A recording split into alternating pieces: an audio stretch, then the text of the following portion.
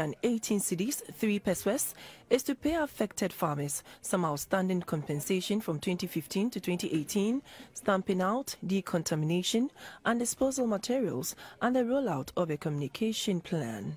The ministry has agreed to pay 30 cedis for a matured bird, 20 cedis for a pullet, 10 cedis per chick, 80 cedis for a bag of feed, and 10 cedis for a crate of eggs, based on the amount available immediately. The ministry also received the requisite data on the number of farms that were affected during the outbreak of 2016, 2017, and 2018.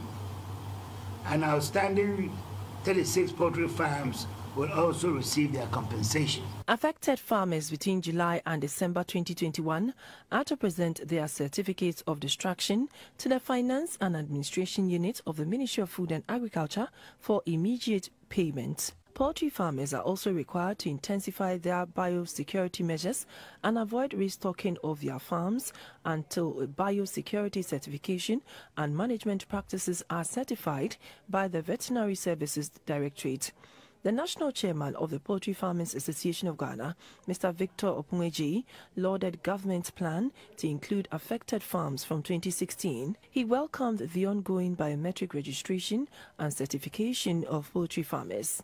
We know that this is going to help the industry and the government as a whole economically, because with this biometric registration, it will help us to monitor every activity that is going on in the industry. In future, farmers without biometric certification and registration will not be compensated.